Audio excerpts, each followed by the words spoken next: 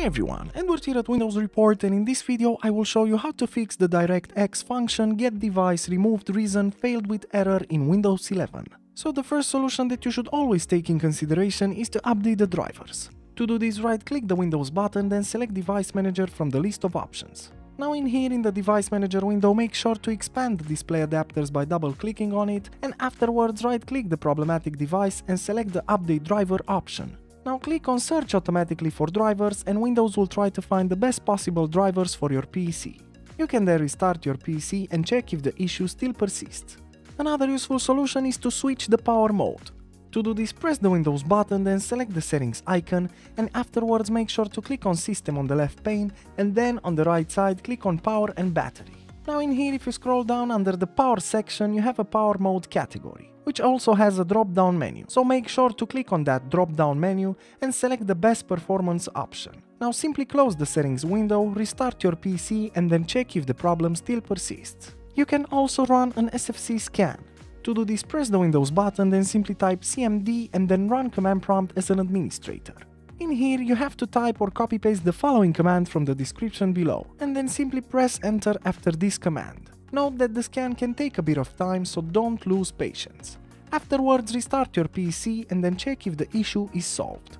Another useful solution is to modify the registry. To do this, press the Windows button, then simply type regedit and then select Registry Editor from the search results. Now in here you have to navigate to the following path: H-key local machine, then afterwards double-click on System, then expand current control set, afterwards double-click on Control, then simply scroll down until you find the graphics drivers key. In here on the right side, make sure to right-click on an empty space and then hover over the new option and select the dword value. The next thing you have to do is simply name this value, and the name is TDR level. Now just double-click on this newly created value and make sure to enter the value data 0 in the value data box. Simply press on the OK button, close Registry Editor and restart your computer. You can then check if the problem still persists. And lastly, another great solution is to update Windows 11. To do this, press the Windows button, then select the settings icon, and afterwards on the left pane make sure to click on the Windows Update category, and then on the right side click on the blue Check for Updates button. Now wait until Windows will try to find the best possible drivers for your PC and install them. Afterwards, restart your PC and check if the issue still persists.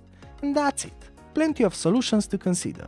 As usual, for more information and details, you can check the article in the description below. And if you enjoyed this video, just make sure to like and subscribe to our channel. Thank you.